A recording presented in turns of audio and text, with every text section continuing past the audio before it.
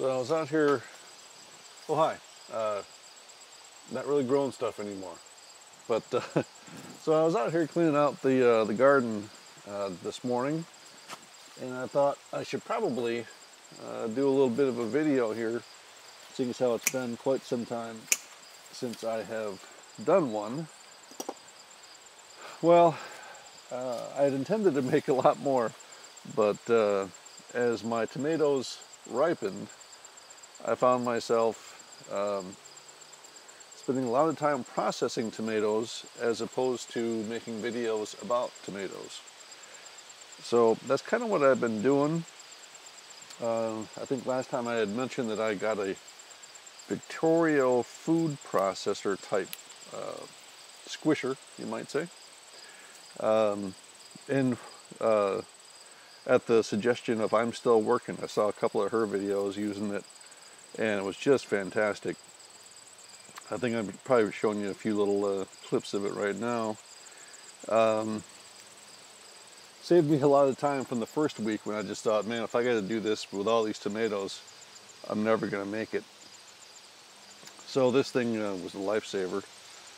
And overall, this season has been freaking sweet. I got a lot of great tomatoes, way too many than I really knew what to do with. Brought a lot of them to work, shared them with those folks. Toward the last probably 3 weeks to a month or so, I've kind of just let it go, because I had enough tomatoes, but they just kept coming. So I guess that's all right. I just wanted to kind of go over, I'm saving all my clips that I got them soaking in bleach water, and come on, I'll use those again next year. See, this one's still got quite a few green tomatoes on it, but just don't have time. Excuse me for just a minute.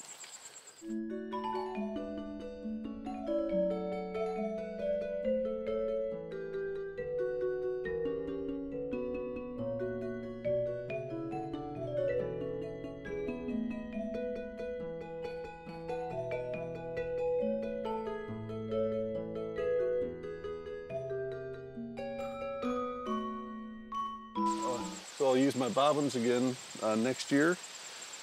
I've determined that I really can't use the styrofoam again. It's sort of the sun has really deteriorated it, and it's only like 45 cents for one of these covers, so not a huge deal there. And I did take MHP Gardener's advice, and I turned off my water supply last week. So these right now, really light, don't have a whole lot of water in it. But I determined that although a lot of people are reusing their paint strainers, I don't think I can do that. I think the outside sun has deteriorated them so much that I just can't use them again. As you see, I've got quite a bit of algae that did grow up on here, mostly just top surface. So I thought, well, maybe I can use my perlite again. But then I take it all out, and I determine that